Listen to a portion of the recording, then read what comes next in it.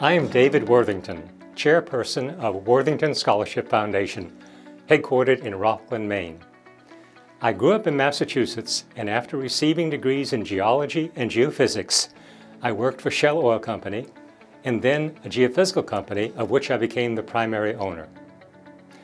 Following retirement, I became active in philanthropy with my wife Bev, which included various scholarship awards.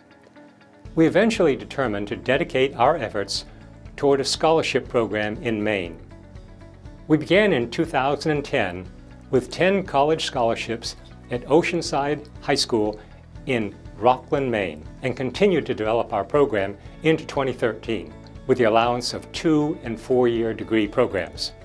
In 2014, the amount increased to $2,500 per year, and we restricted our list of eligible colleges to any Maine public college or community college and Maine Maritime Academy. Our primary interest was to support students attending college who are from lower and middle income families. Restricting scholarships to Maine colleges was a buffer against high-cost schools and student debt.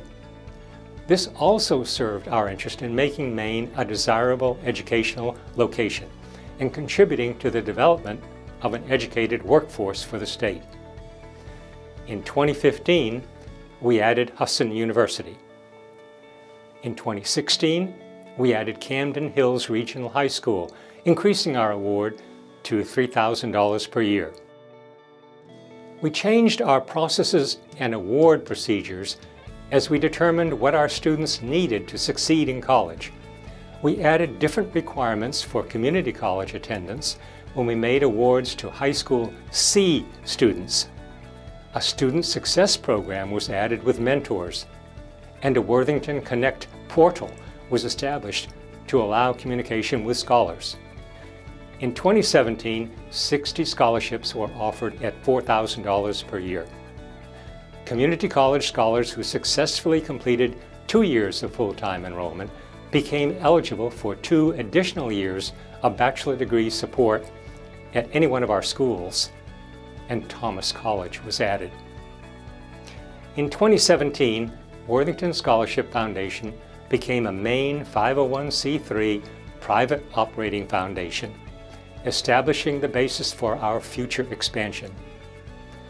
In 2018, Madomic Valley High School in Lincoln County was added, raising our total scholarships that year to 93. In 2019, all 3 Waldo County high schools were added, resulting in 114 college scholarships and 26 community college scholarships. Colby, Bates, and Bowdoin colleges were added to our list of eligible colleges as their admissions policies were need-blind, meaning they did not consider an applicant's financial situation when deciding admission. We limited the scholarship to students from families with a federal estimated family contribution, or EFC, of $15,000 or less, recognizing many of these families were working simply to meet basic needs. Beginning in 2018, we developed relationships with Machias Savings Bank of Maine and First National Bank of Maine. They aid our staff in relationships with our high schools and support our scholars in college.